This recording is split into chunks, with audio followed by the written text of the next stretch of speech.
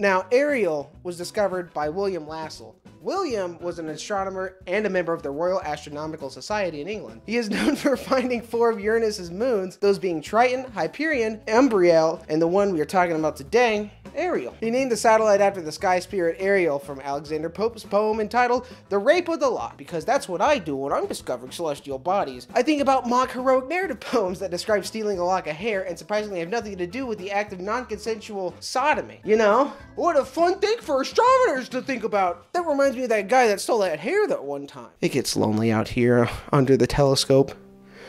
No one's around. It's just me. Everything's been discovered already. I'm just making this shit up using math, dog.